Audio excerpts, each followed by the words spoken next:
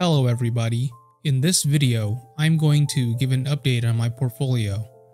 Right now my portfolio is worth $101,541.26. In the past year, I am up $26,529.56. Year to date for the year 2024, I am up $9,601.88.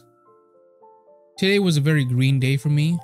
During the day, I was up $2,284.80. After hours, I am up another $446.04. So overall, around $2,500 up today. Now, I have lost a lot of money in the past month due to this drop right here, this sharp drop. I was at like around $106,000. And then all of a sudden, August 1st, and then bam, went all the way down to 84K. But since then, I've steadily gone back up again. Now I'm above 100K again. And yeah, so I've made up most of my losses that I experienced during this sharp drop here. I'm still red for the month though. In the past month, I'm still down over $1,000. However, I'm very grateful for all the money I've gained back since this area right here. Alright, let's go over my positions. For my options, I'm selling Amazon $185 covered calls. These expire August 30th. My total return, I am down $21. I'm selling Disney $95 covered calls. These expire August 30th. My total return, $4. I'm selling Google $170 covered calls. These expire August 30th. My total return, I am down $29. I'm selling SoFi $8.50 covered calls. These expire August 30th. My total return, I am down $60. I have Amazon $140, $130 put credit spreads. These expire October 18th. My total return, $8. I have Amazon $200, $210 call credit spreads. These expire October 18th. My total return, I am down $74. I'm selling Disney $95 calls. These expire October 18th. My total return, I am down $170. I have McDonald's $210, $200 put credit spreads. These expire December 20th. My total return, $630. I have McDonald's $300, $310 call credit spreads. These expire December 20th. My total return, I am down $2,120.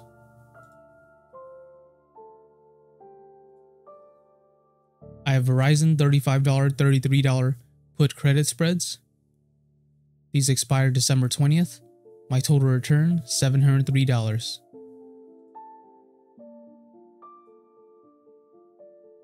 I have Verizon $47, $49 call credit spreads.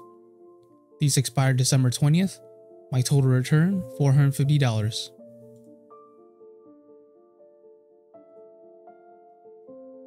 I have Disney $70 calls. These expire December 19th, 2025. My total return, $1,776. For my stocks, I have 300 shares of Amazon. Amazon is at $178.79. My average cost, $98.94. My total return, $23,922.16. I have 6,000 shares of SoFi. SoFi is at $7.48. My average cost, $5.62. My total return, $11,140.80. I have 400 shares of Disney. Disney is at $90.88. My average cost, $67.50. My total return, $9,352. I have 100 shares of Google. Google is at $167.55. My average cost, $142.48. My total return, $2,507. This is a margin count. My margin total is $90,468.27. My margin used is $57,666.21. My options collateral is $22,000. This leaves me with $10,802.06 in buying power. My margin status is low risk. My buffer is $31,487.86. This is how much money I can lose before I get margin called. My annual interest rate is 6.55%. The daily interest I'm paying is $10.25, and I'm borrowing $1,000 of margin interest free.